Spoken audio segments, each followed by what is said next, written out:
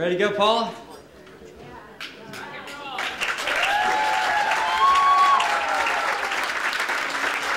Ready?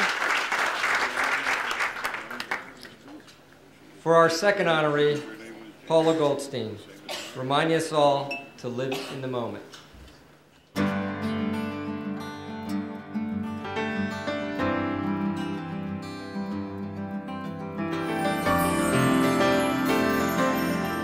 I've never seen a person that is so strong-willed as Paula. She has worked so hard to actually bite the bullet and say, we're looking for the miracle. And we're all praying for the miracle. And she's not going to give up. And I'm not going to give up for her. Amyotrophic lateral sclerosis, Lou Gehrig's disease, ALS. These are the names attributed to a disease of the nerve cells in the brain and spinal cord that control voluntary muscle movement. In ALS, nerve cells waste away or die and can no longer send messages to muscles. Paula Goldstein has ALS. I was diagnosed in March of 2010, although I think I had it 2 years prior. So I was working at the time, and one of my friends came up to me and told me about this facility. So she brought me to the facility to look at, meet some trainer, and I did, and it was the best thing I did. I think one reason I'm still mobile is from doing the exercises with you. I also think you know my body better than I do. And my job is to get you to drink this great mixture of juice and thickening agent. Yeah. That's my most important job, to keep you hydrated. It's terrible. Paul, tell us a little bit about, just coming to the program, coming to Fighting Back. How does it help you deal on the mental aspect of just dealing with your disease? Mentally, it's good, because when I come here, I can see that I can still do things.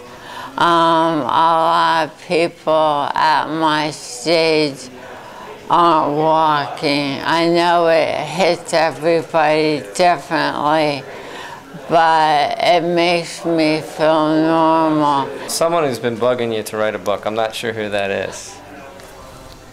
There you go. So tell us a little bit about what you're writing about. I'm really writing it for my family. Just a history going back to my grandparents, up to me, till the end, about how I feel, how I was diagnosed. I do have 3 children. Each of them have a 50% chance of getting this. So I'm hoping my book will help them understand what I went through. Your father died of ALS. Yes. You were there, so I always felt that had to make it extra difficult for you, because now you've seen someone go through the disease and you've seen it progress. How has that affected your journey? Well, I was his caregiver at the time. My mother couldn't handle it, so I saw her from beginning to end. But in one respect, it's good, because I see the reality of it, and there are no false hopes. Now you guys do a unique activity every year. You kind of have a group of friends over every year, and your husband always gives a very inspiring speech. Tell us a little bit about that. Well, yes, she started 2 years ago after I was diagnosed on my birthday, to have a celebration of life party. And we invite all our friends to come. We don't ask for gifts, we ask for contributions to ALS.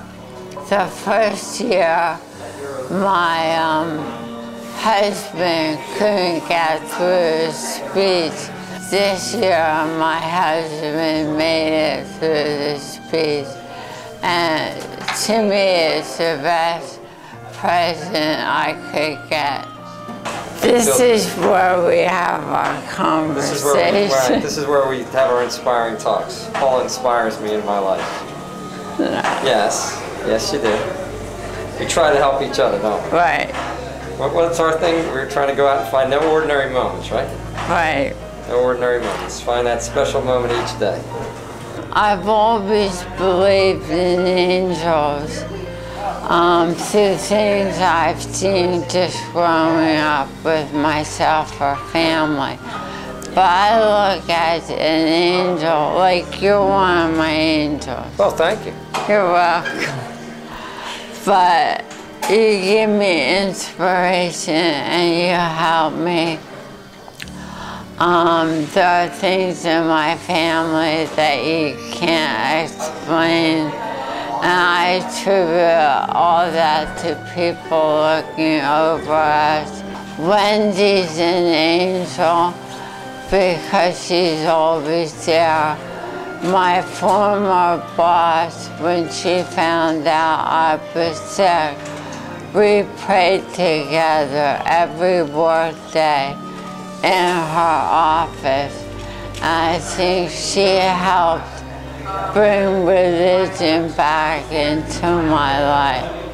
I try not to think about it. I try to live day to day and not project too far. But I have goals that I want to reach. Being this dinner is one of my goals, to be walking at that dinner. That's great. Now I need something for me.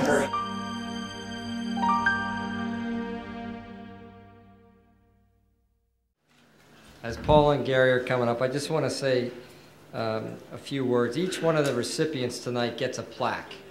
And I want to read you the inscription on the plaque. It says, in every man and woman's life there comes a time of ultimate challenge. A time when every resource we have is tested. A time when life seems unfair. A time when our faith, our values, our patience, our compassion, our ability to persist are all pushed to our limits and beyond. Some people use such tests as opportunity to become better people. Others allow these experiences of life to destroy them. Anthony Robbins.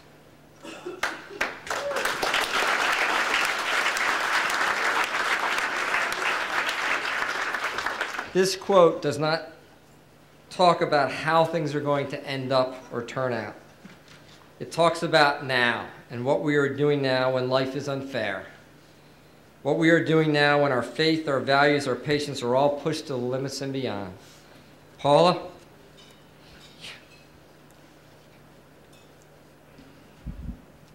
You are faced with that reality every day, and you keep fighting. Through the disappointments, the setbacks, the progress, and the success, you keep fighting. Through that fight, you have taught us how to live. I am honored to present you with this year's Achievement Award.